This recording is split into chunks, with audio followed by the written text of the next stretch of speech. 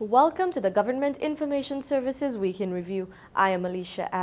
We begin with the news that the Minister in the Ministry of Finance, Senator the Honorable Dr. Eubaldus Raymond, and the Director of Economics for the Caribbean Development Bank, the CDB, Dr. Justin Ram, revealed the findings of a joint Caribbean Development Bank and Eastern Caribbean Central Bank report on St. Lucia. St. Lucia, like many of the other Caribbean countries, and I should say that the Caribbean Development Bank has 19 borrowing member countries within the Caribbean. So that, like those other 19 borrowing member countries, or 18 borrowing member countries, St. Lucia also exhibits some of the same problems that we see across the region. And that is, the economy is characterized by low growth, reflecting a high concentration in exports, as well as very high and growing indebtedness. Now, as I said earlier, the government of St. Lucia has articulated a desire to reverse these trends. The government is very serious about growing this country, growing the economy. And we believe that we should not be doing it alone. We should be in consultation with the public in moving forward to where we have to go. So we want to be very open, very transparent in achieving the various objectives, social and economic objectives that we have for the country. The Republic of China, Taiwan, presented a check to the government of St. Lucia for the new phase of the 2016 Constituency Development Program on Monday. Prime Minister of St. Lucia, the Honorable Alan M. Chasney, says the advance will be used to pay for projects that were completed in several constituencies. All of this money is actually going to be used to pay for projects that were implemented over the last 4 months. So I am very grateful to you in terms of expediting this payment, because this payment was not due for some time.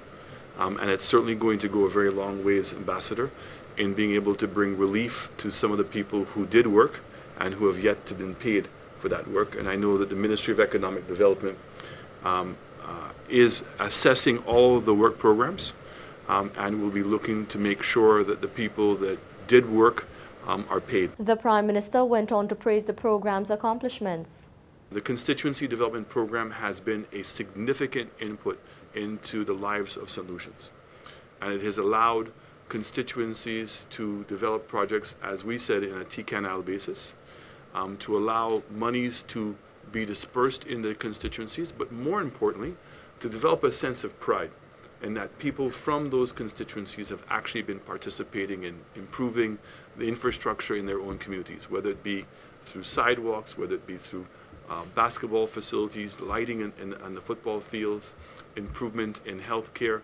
All of those have gone an extremely long way. During this phase, St. Lucia will receive US $5 million, a check for US $4 million, which forms part of the first part of the funding, was given to the government on the 19th of September. The Taiwanese government is expected to hand over another portion of the fund in October. With a 4,000 case backlog and staffing constraints at the Attorney General's chambers and the Office of the Director of Public Prosecutions, Prime Minister Honorable Alan M. Chasney says St. Lucia's judicial system is worrisome to the new government. Prime Minister Chasney says he did not get a full picture of the dire straits St. Lucia's judicial system was in until he assumed office. We've just recently been downgraded in our human rights ranking, and we have the continuation of the impacts and also now Lambert's. So in our own research, we're seeing that the human rights issue has been predominantly driven by the Lambert situation.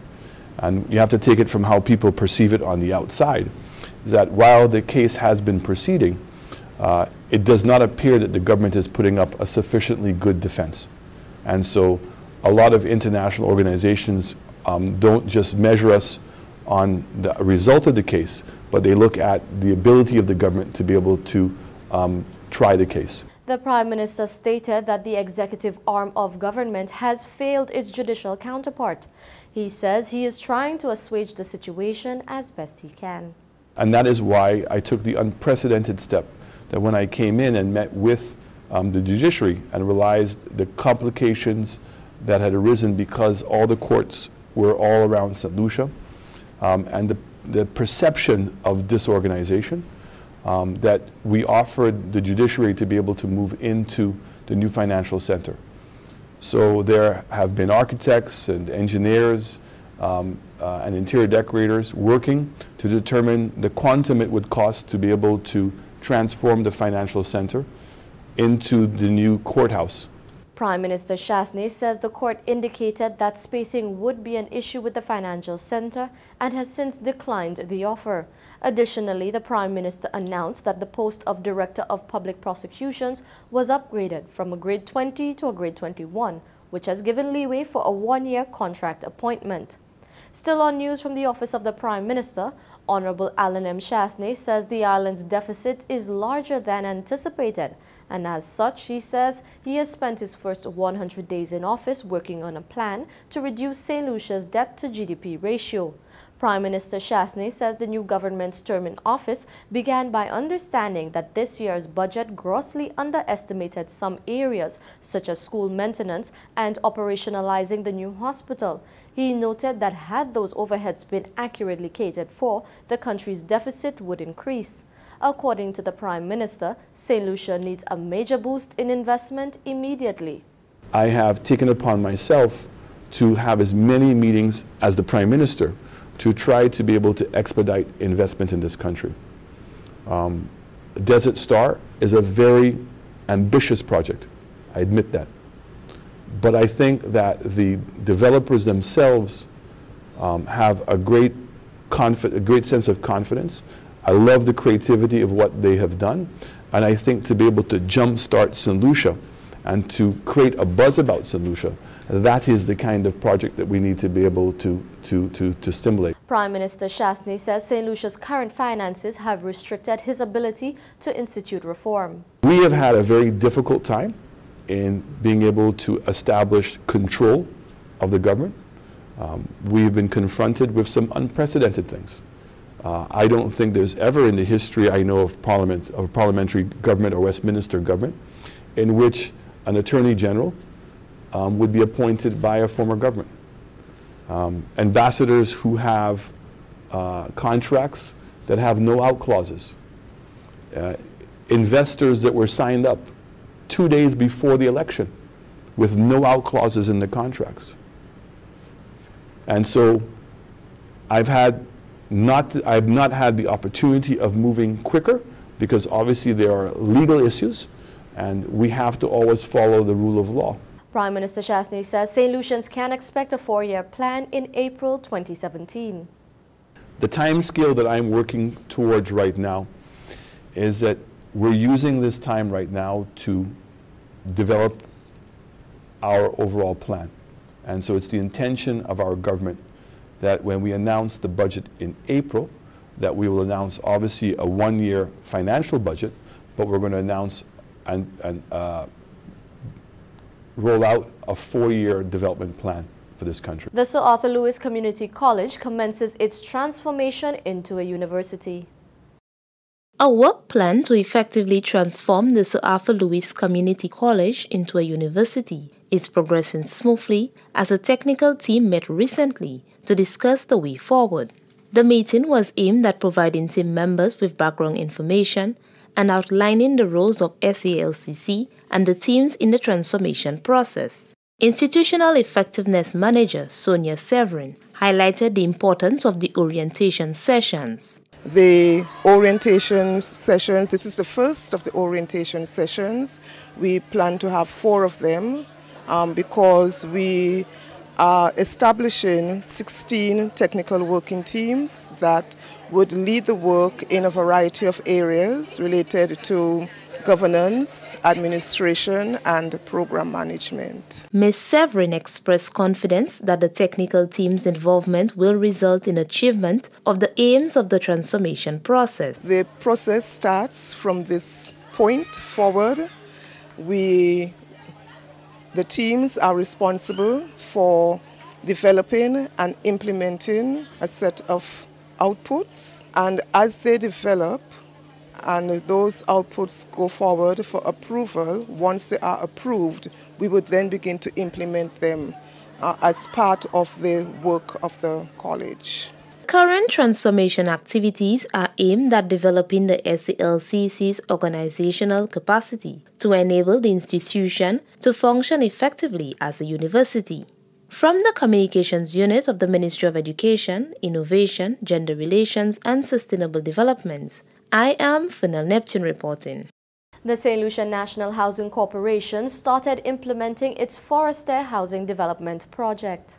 The sod-turning ceremony for the project was held on the afternoon of Tuesday, the 20th of September 2016. The development will consist of 65 lots on 15.3 acres of land. Present at the ceremony was the Minister for Economic Development, Housing, Urban Renewal, Transport and Civil Aviation, the Honourable Guy Joseph, who commented on the government's aim of elevating the standard of living in St. Lucia.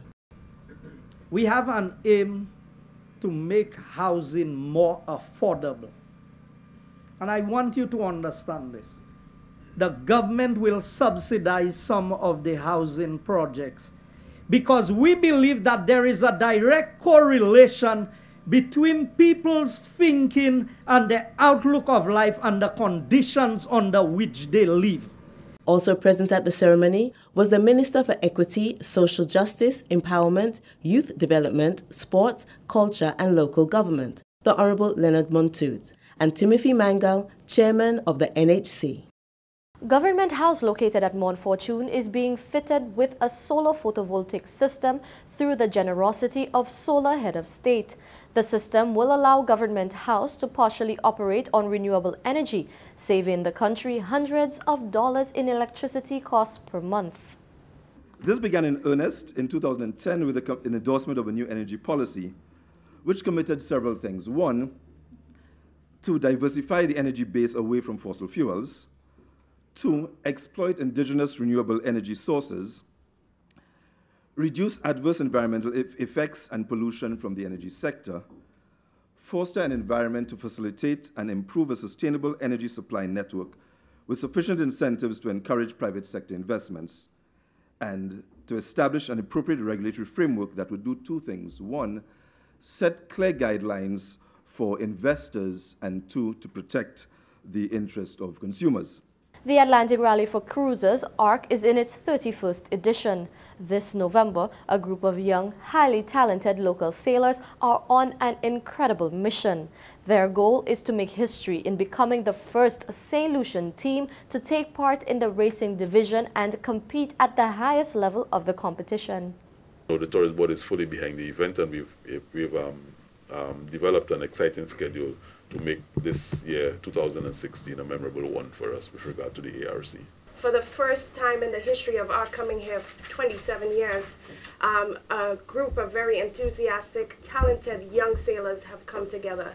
And I want to say they're a family. Let me stand corrected. They're not just a sailing team, but they are a family. And they are embarking on a very serious mission.